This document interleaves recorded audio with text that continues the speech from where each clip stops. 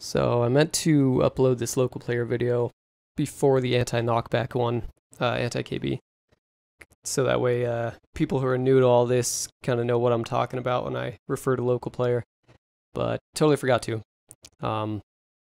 So yeah, here it is. Let's get right into it. Alright, so this is just going to be a quick tutorial on how to find local player. So you're going to go in game. You're going to search for this value, 1677473, 4 bytes. Make sure this is gray check. Bloop. And then just do first scan. And you're going to want to set up hotkeys. For next scan, decreased value, down arrow, click OK. So you're going to jump, scan for decreased value, 0, you're going to get 2 addresses.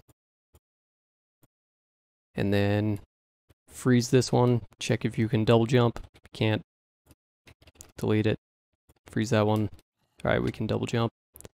We have air jump, so we know it's this one. So we're going to click find out, right click it, and click find out what access is it. Click stop. Just going to get the highest counting one right here. And right there, that's a local player. Right click this, copy easy guess to clipboard, click OK, click close, add address manually, boom, control V, click OK. As you can see, this, once you have it, so let's just delete that now, we don't need that. Once you have this added, as you can see, I have it already right there. You're going to want to right click it, click pointer scan for this address, do 5, click OK. And it'll scan through a bunch of pointer chains. You can just double click it to add it to your address list, and it'll pop up with something like this. So this points to that. So that's local player, and we have a static pointer chain to it now. Bloop. Alright, so I won't go over too much of what's inside local player in this video. This is mostly just for finding local player, but I will show you guys some basics. So once you have your local player pointer, you can control B,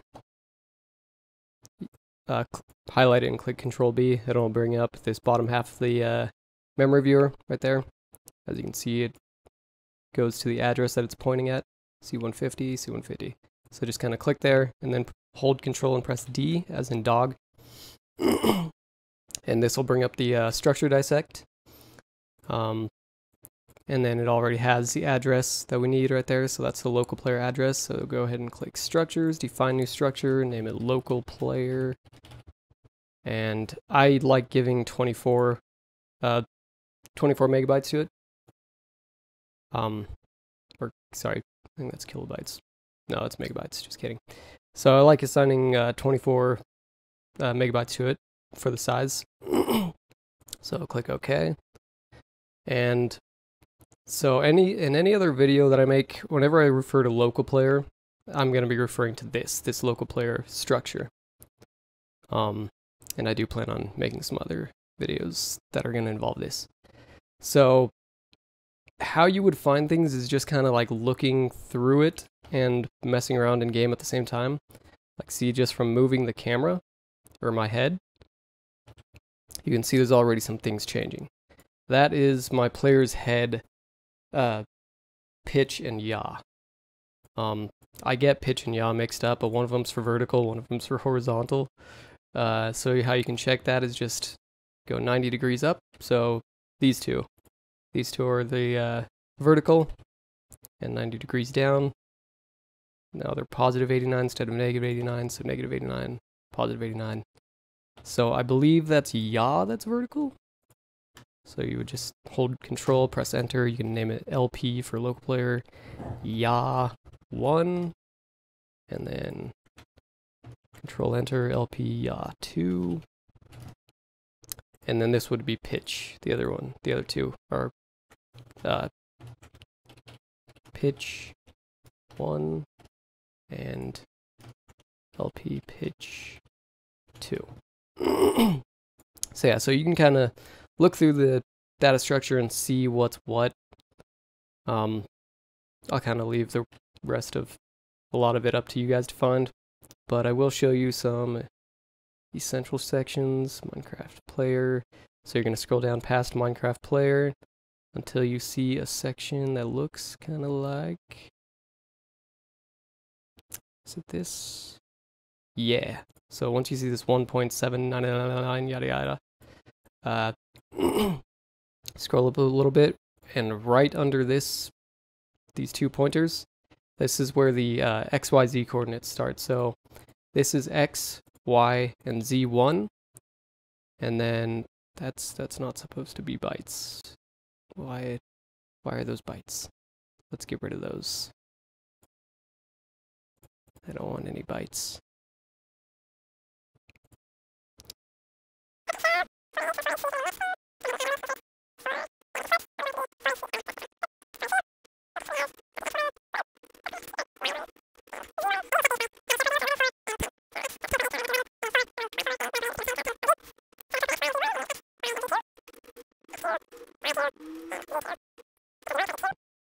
And this is going to be your hitbox width and height. So this is your height. So LP LocalPlayer hitbox height. And this one is a little bit offset. It's just going to be this minus 4, and it's not going to be a double. It's going to be a float, just like this one. So let's change that to a float first of all. Click OK. So it shows 0. We want it to look like 0.660. So the offset is slightly off. So we want to change that from 4B8 to, I believe, 4BC. Yeah, there we go. So now it's 0.60. So now you can name it LocalPlayer hitbox width. Bloop. And then here you have X, Y, and for some reason it's fucked up a little bit again. I don't know why. But this is...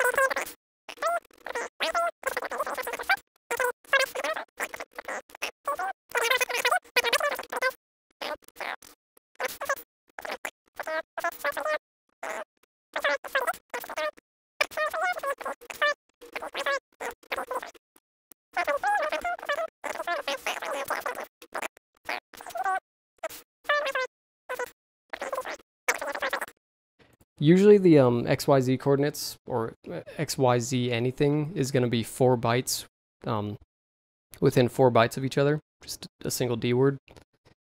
So as you can see, 4D0 is X, and then plus 4 bytes. 4D4 is offset Y, is the offset for the Y, and then plus 4 more bytes is the offset for Z. So yeah, so that's how you are able to kind of tell with XYZ anything. Let's delete that. So these things here, we don't want bytes here. Fuck those. So this one right here, this negative 0 point yada yada. First things first, actually, let's click select this 48 right here again, and then hit insert, and it'll change it to 40C. So this one is also going to be a float. There we go. So we have 40C, and then we have 4E0, which is 4 bytes ahead of that one. And then let's click insert on this again, and we have 4E4. So 40C, 4E0, and 4E4. So that is, whoops, LocalPlayer X velocity and LocalPlayer Y velocity. Excuse me. And LocalPlayer Z velocity. So yeah, there's a big section right here. Shows all your XYZ coordinates, your hitbox width, height, some more XYZ coordinates, and then your LocalPlayer velocities. Which in the anti-knockback video, this is what I'm messing with right here. So again, if you just press 1, you can see that that's your Y velocity. It sends you flying into the air. So yeah, that's all I'll go over for LocalPlayer.